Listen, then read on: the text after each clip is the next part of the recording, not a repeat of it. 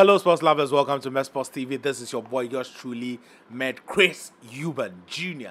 has succeeded in avenging his loss to Liam Smith, and that I think is very impressive.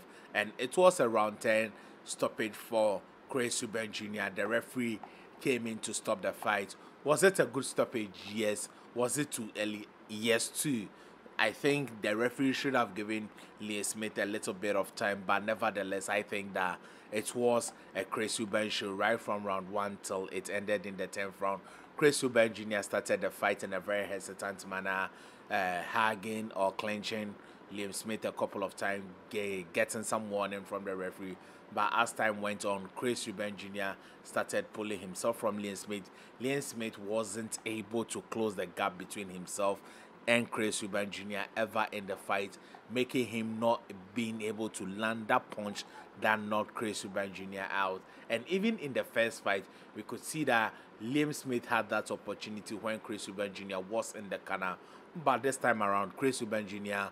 was very alert every time he went onto the ropes and always managed to get off the ropes. So a good fight. It wasn't the best of fights. I think it was a good fight.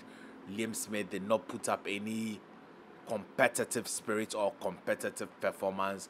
Chris Eubank Jr. did what he had to do after the fourth round, landing the jabs at will and the uppercuts, throwing a lot of combination. He wasn't accurate in his punches, especially when Liam Smith was on the ropes.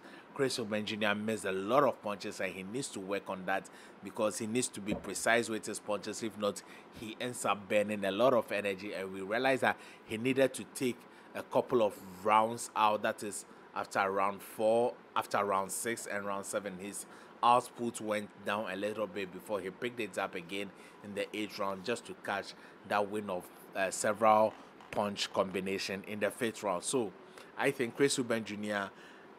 has secured the win. It was a good win, but I still don't see him as an elite boxer.